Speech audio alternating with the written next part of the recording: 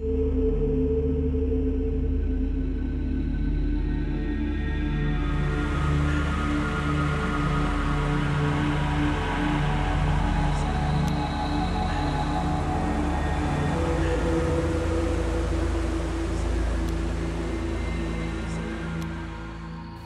2008, I began a series of conversations through Facebook with a woman I had grown up with.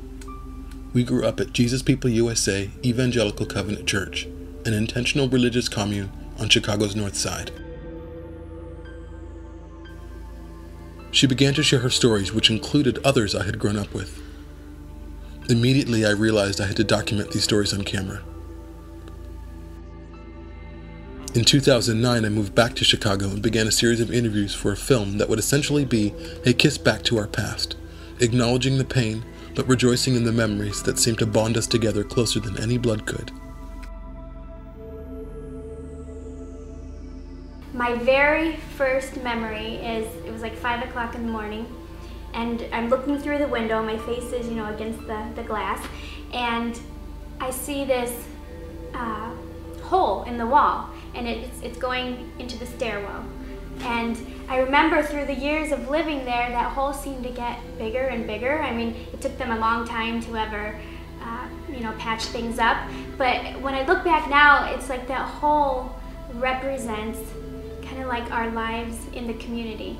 And that black hole is always kind of stuck with me. And I think it's like the longer you live there, the more your life gets swallowed up. And I'm not saying everything's black and dark and depressing in this hole, but it's just like your whole life gets swallowed up in this place. I did not realize what would be unearthed in the process. I remember when I went up there once, his children were not home and nobody was home but the man. And he, said, sure, you can still play in here. And I think he was reading me stories or something like that. And, here come sit on my lap. And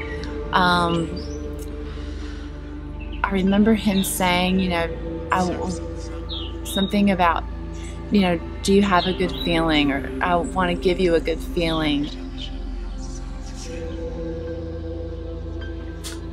What was I? Again, I would say 14. I was down on the farm for a summer with Star and Paul Colasar again. I was with them a lot during the summers because they managed the farm and I'd go down there. And there were always single brothers down on the farm. And the thing about the farm is it's 1,500 acres out in the deep woods. It's very secluded, very easy to corner a child, very easy to have something go on and not be noticed. So I'm down here, and up until this point I had never been molested there. I'd been physically abused heavily, but never sexually abused. And then I'm on the farm and I'm 14. So I was a little bit older, obviously, than a lot of the kids that have stories to tell now.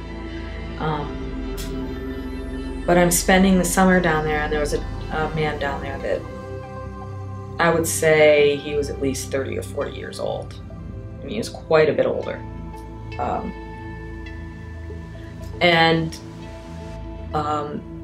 Every time I was on my own, he was there. And I was like, what do you mean they're letting him go? I just went down to the police and told him what happened. The dude's gonna come after me. And he's like, I'm sorry, they're letting him go. I don't know what happened, but they're letting him go. And then I was in the lobby when he came in with Bob, his family head. And Bob was one of the guys I rode mountain bikes with. And I remember Bob yelling at me in front of, there's probably 10 or 15 people in the lobby. And how dare you? How dare you lie about this man? How dare you try to ruin his life? How dare you? You're a liar. And I was crushed because, this guy, I looked up to him. I rode bikes with him every day. He's one of my adult friends,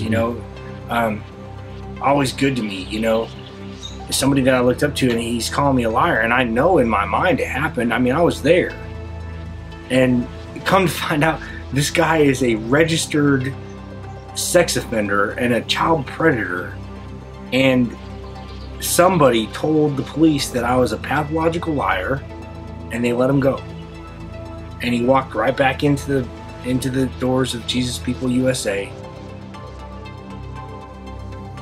Because of the way Jesus People was set up by the founders, and then subsequently their children and a couple other the pastors, it was engineered in a way that anybody and everybody could come into the commune, and it became a breeding ground for fucking with children.